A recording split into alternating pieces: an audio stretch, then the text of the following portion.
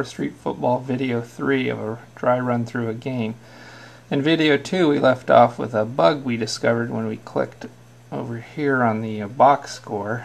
I found that bug and fixed it. It had to do with certain stats that were not yet occurred, but that's neither here nor there. Anyways, it's fixed.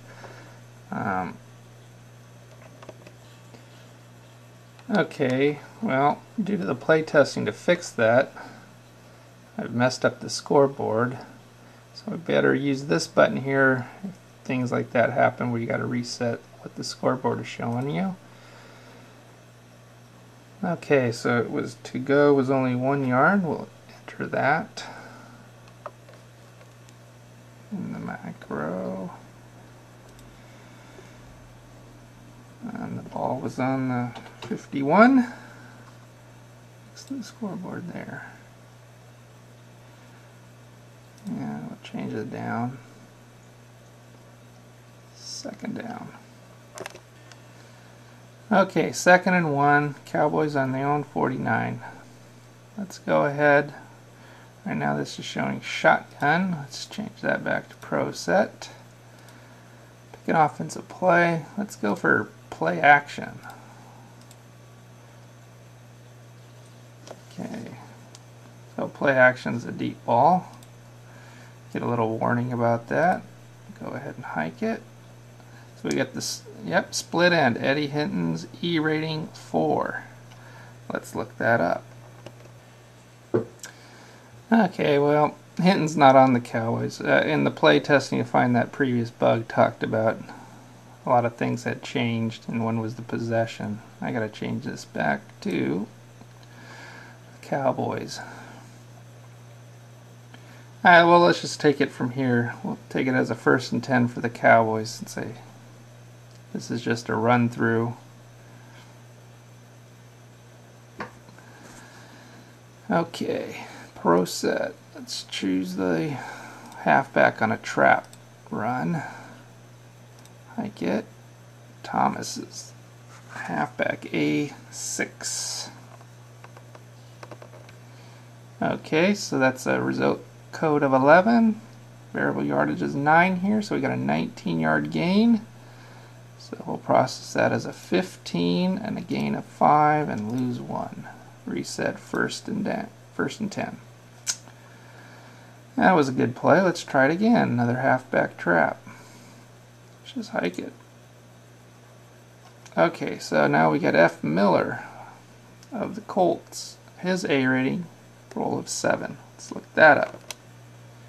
And that's a result code of 84, which is a 2-yard loss. So click the buttons. Loss of 1, loss of 1. Okay, 2nd and 12 on the 34. Let's try the halfback on an end run. Hike it.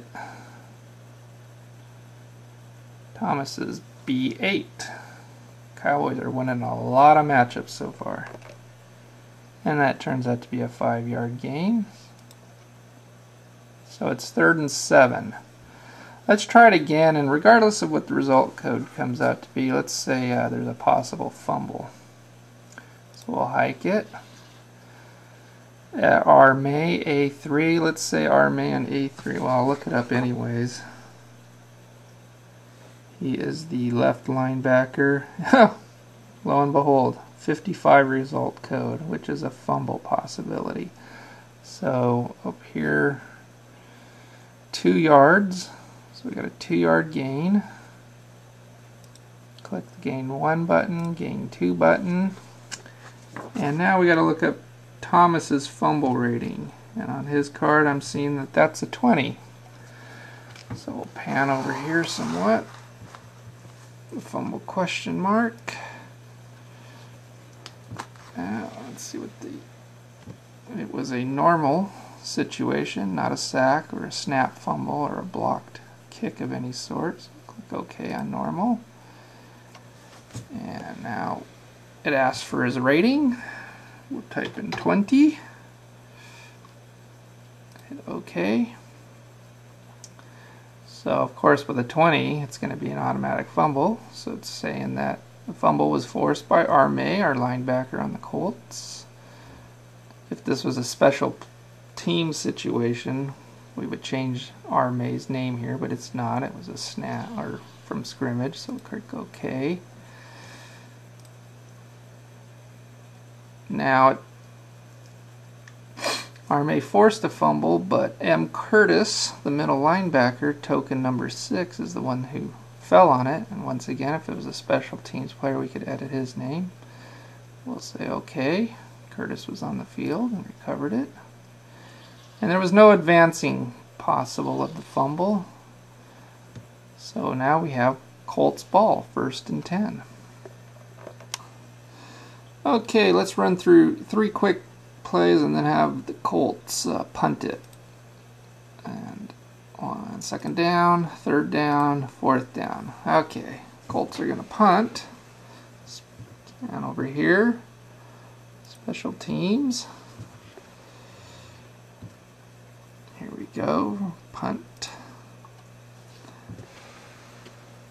And the Cowboys will just send their normal amount. They want to return it, so they'll send 7.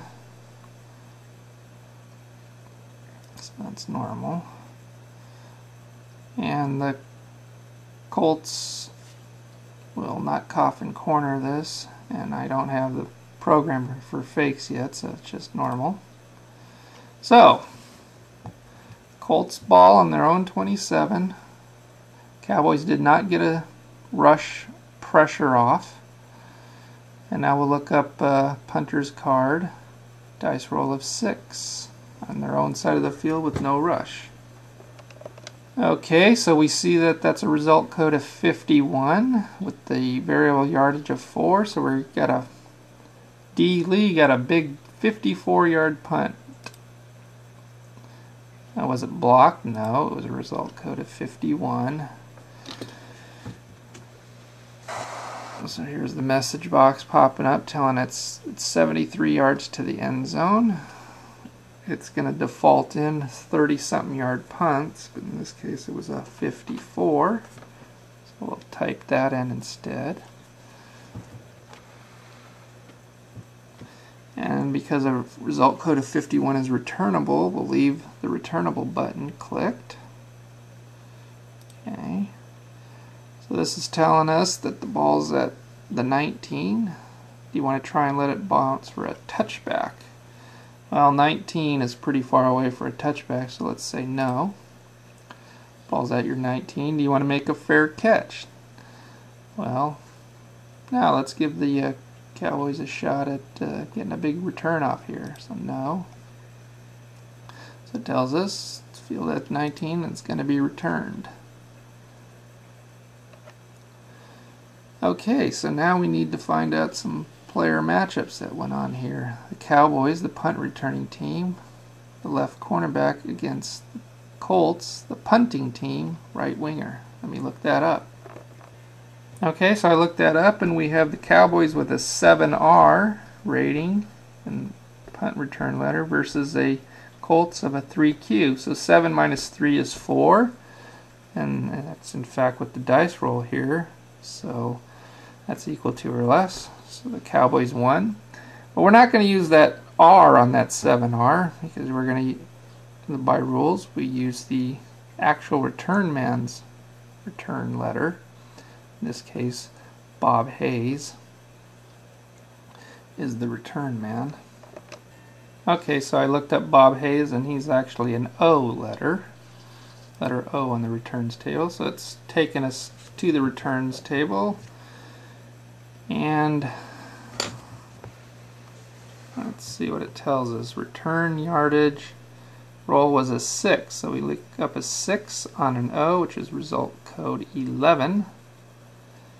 So we have a 10-yard plus a variable yardage of 5. We have a 15-yard return.